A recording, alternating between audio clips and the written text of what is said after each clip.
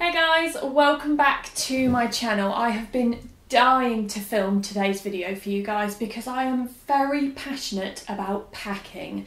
Anything that involves organisation, I am so down for. Now what today's video is not going to be is a what to pack, because what to pack very much depends on where you're going and how long you're going for. But I am going to share with you today my top tips for packing for wherever you're off to. So tip number one is outfit planning. It's all about preparation. So what I do before we go away is I get out everything from my wardrobe and anything that I've bought that's new that I want to take away with me, lay it on the bed or pop it on a rail, and then from there I start to plan my outfits ahead of time.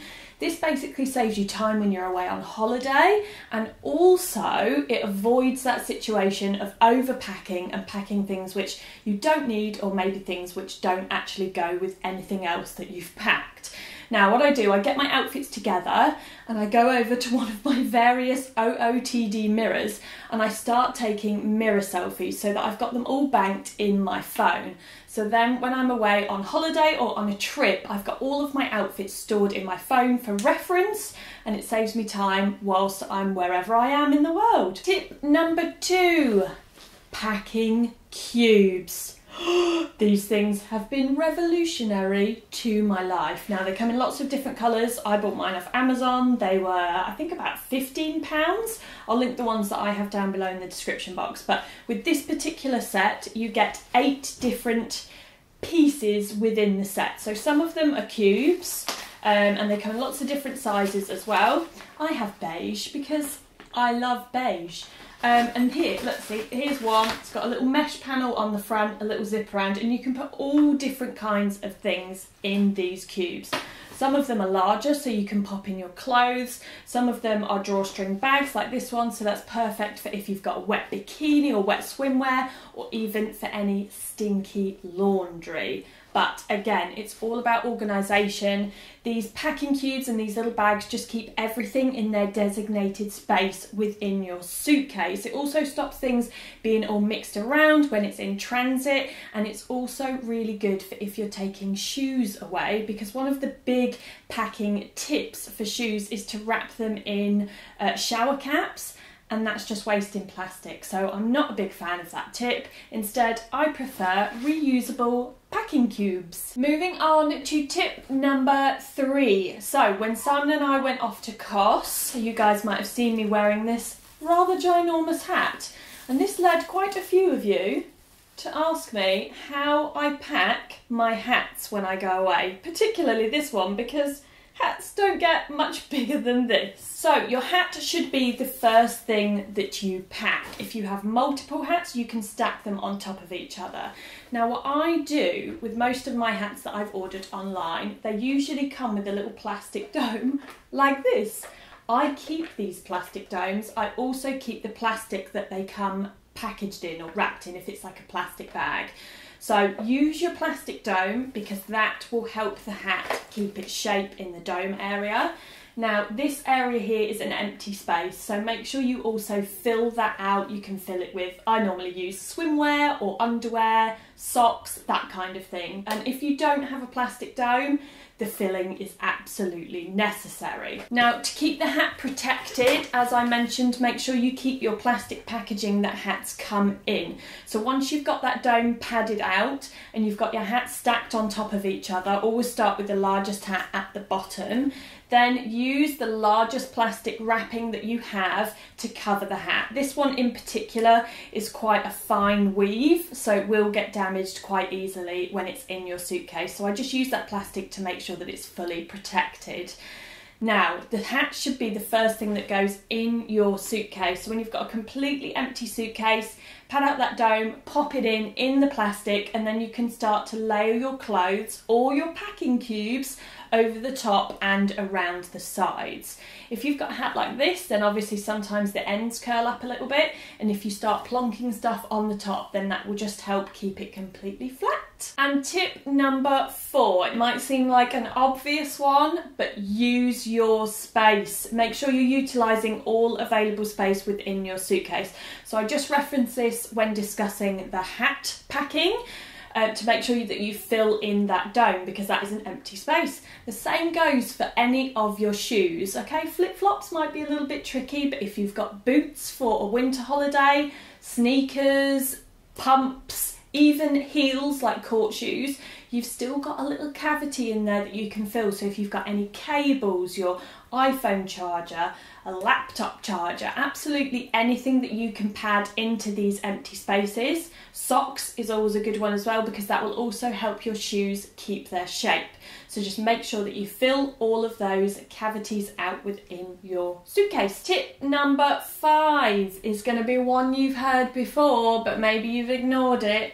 Roll, don't fold. This is a biggie and the most important one for me. What I do before we go away, once I've got all my outfits together and all sorted, I steam or iron everything. And I know that seems like such a mission, but it's really, really important to the rolling process, because once you've got something perfect, you can then do the perfect roll with that garment. And I guarantee you, so long as you do it right, when you get to your destination, no matter how long the flight, because we've been to LA and I've used the roll, don't fold technique, and when we've got there, my clothes have been perfect. Obviously there are some fabrics like linen which are just little buggers and they do love to crease, in which case I have a travel steamer which I bought off Amazon. It was super cheap, but it is really good. It's very effective and it's quite lightweight, so that is another option. However, what I would advise you do before you go away is to either check online or call your hotel and check the room specifications to see what they actually have in there, because a lot of hotels, especially in the States,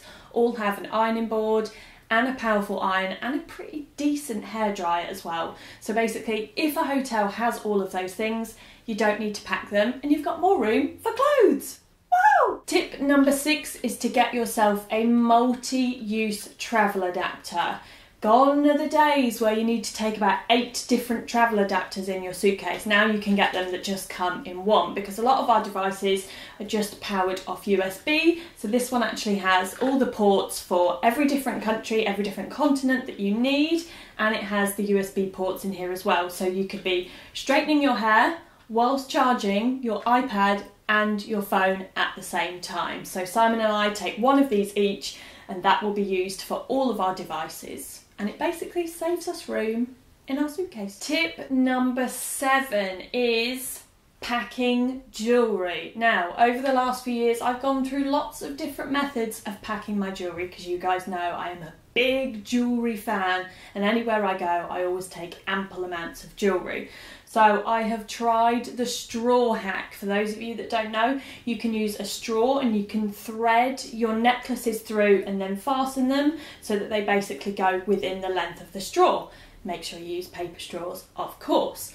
Second tip was to use the little bags, like a little plastic bag. You get them occasionally when you have a blazer and you have a button inside, and the button comes in a tiny little plastic bag.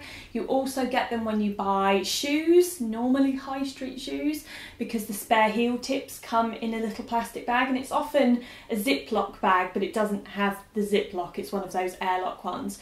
I've used those and put them within a pouch. So basically I put each separate piece, each necklace, and maybe use a bigger one for rings or earrings, and then I pop all of those in a pouch, because the idea is to not get your necklaces and your bracelets and all that kind of stuff all tangled together.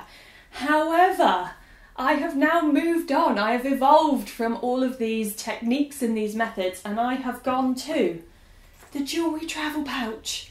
Oh yes. So I ordered this off Amazon quite recently actually. I have yet to use it, but I have given it a little test drive.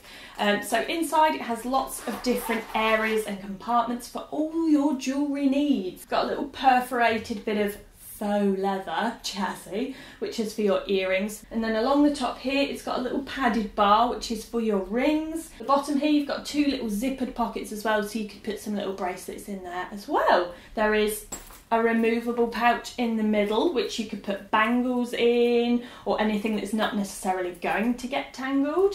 And then on the other side, you've got a little section here for your necklaces, so you can pin them on these little poppers, and then the pendants sit down here in this elasticated pouch so that they don't get tangled together. So yes, this one I bought off Amazon. It was so cheap. I will leave a link for this one down below in the description box if anyone is interested. Right guys, that is it for today's video. Thank you so much for joining me. I hope you enjoyed my tips on how to pack the perfect suitcase. And if any of you guys have got any packing tips or hacks, please do leave them down in the comment section below. I would always love to read those. Until next time, see you! Who's your friend this week? Snot dribbling out the nose.